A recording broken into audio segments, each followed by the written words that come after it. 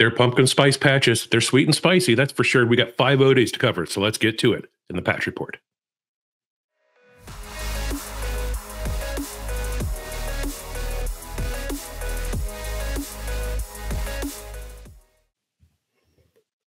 Hello, everyone. I am Dustin Childs, Head of Threat Awareness here at Trend Micro Zero Day Initiative and our Chief Patch Wrangler.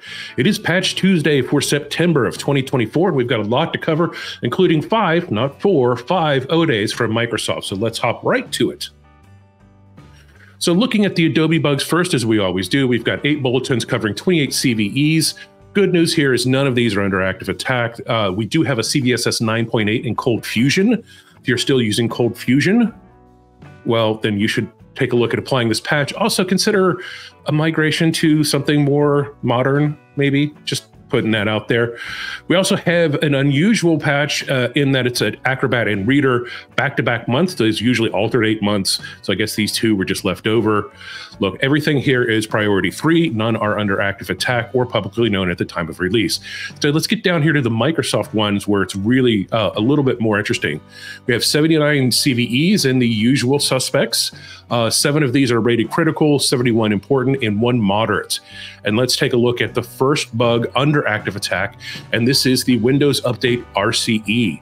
And this is an interesting one because at first I thought this was describing a downgrade attack like we saw at Black Hat, but it turns out that the downgrade was through Windows Update. Yes, for Windows 10 systems, a previous patch rolled back some optional opponents to a more vulnerable state. Now, the interesting thing here is this particular CVE isn't under active attack, but because of this CVE, some of those alternate components, optional components, excuse me, have been seen under active attack. So a little chicken and egg there, but definitely worth noting. And it's very interesting. You also need to install the latest servicing stack update as well as this to be fully patched. So make sure you get both of those. Next up, I saw this and I had to chuckle. Publisher. I totally forgot about Microsoft Publisher, which I don't think I've touched since the early aughts. But yes, it's still under support for Office 365, and there's a security feature bypass vulnerability being exploited. So if you're getting some unusual publisher files that someone is enticing you to open, it will evade macro protection and execute code on your system. Why are you opening publisher files from unknown sources? I don't know. Mark of the web. Hey, it's one of our favorite features, at least according to ransomware people it is. This is another mark of the web bypass that's being used in active attacks. Microsoft doesn't say where this is being used. However, we've seen mark of the web bypasses like this being used in ransomware, especially in Eastern Europe and Southeast Asia. So probably ransomware attacks. I can't guarantee locality, but it's another one. And I heard you like installer, so I put in installer in your installer. And yes, Windows installer is being abused for an elevation of privilege. Now, this is typically combined with like a code execution bug. So you elevate privileges and then execute code at system and then take over the whole system. And finally, MS-HTML spoofing. We reported this, the Zero Day Initiative, reported this to Microsoft back in June. We told them it was under active attack.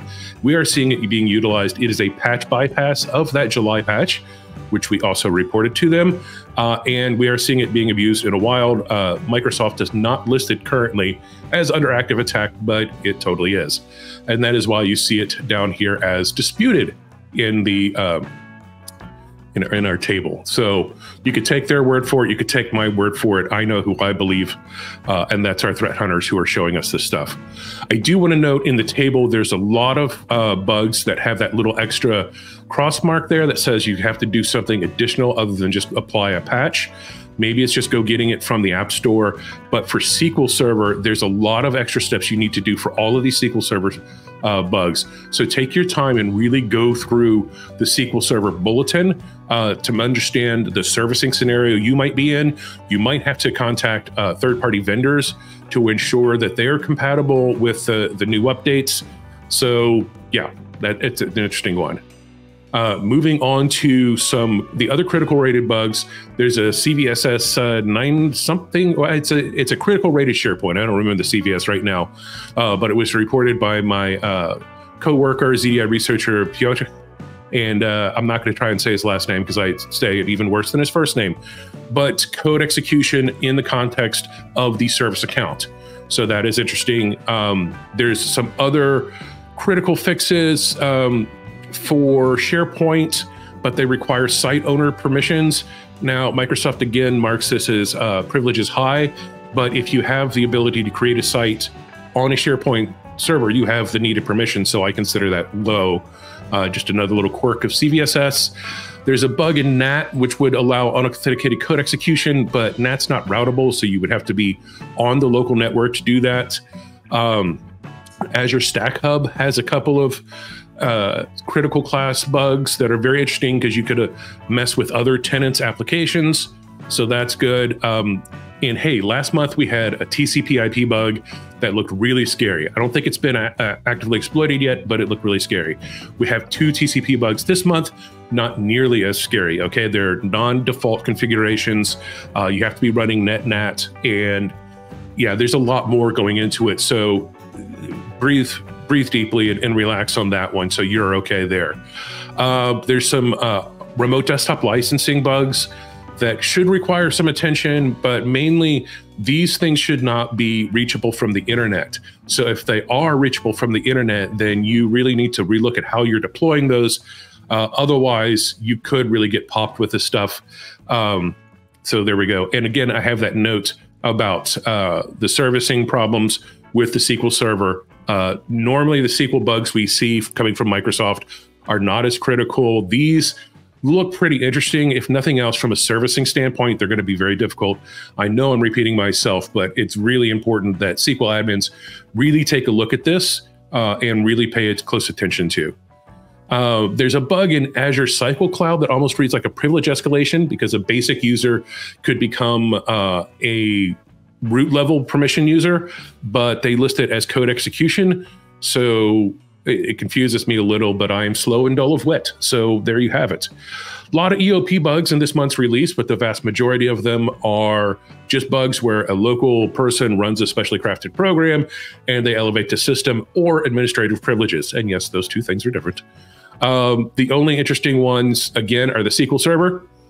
The PowerShell is an interesting one too, because you could elevate from a regular user to WDEC. That's interesting.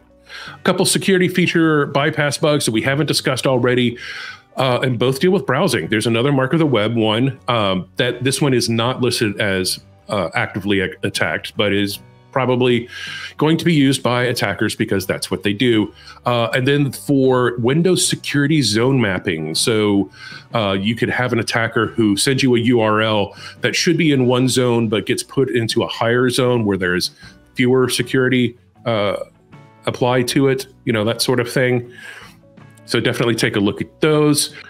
There are 11 information disclosure bugs in the September release. However, most of these are just random memory dumps, heap memory, kernel memory, that sort of thing. So that's good. The desktop licensing server does have that effervescent sensitive information that could be disclosed.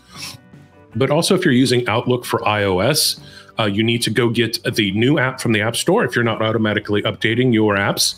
If you're using Outlook on your iPhone or your iPad, it could disclose file information, but they don't exactly say what type of file disclosure it could be, if it's targeted or untargeted. There's a spoofing bug in the desktop licensing service. Again, just make sure that this is not connected to the internet. It doesn't say what sort of spoofing, but I'm guessing you could spoof licenses or something. Handful of DOS bugs. Again, little information about these. There are 3 in the network stack. One of them says adjacent, which means a local attacker only, but the other 2 say network, so make of that what you can. Obviously, DHCP server, a DOS in that could be very critical to your enterprise. So take a look at those. And again, Microsoft, if we could just get a little bit of information, temporary, permanent, reboot required, automatic reboot, that sort of thing, be fantastic, just to let us know. But, you know. And then there's a cross-site scripting bug in Microsoft Dynamics on-prem. And that wraps up the September release. So 5 O-Days in Microsoft that we need to be very careful about and really look into. And if you've hung out with me this far, I want to say thank you. I know I'm sniffling a bit. The allergies here in the Mid-South headquarters are pretty severe. Next up, Patch Tuesday is going to be October 8th, and we will be back with our very spooky patches then. And until then, everyone stay safe, have fun, and may all your reboots be smooth and clean.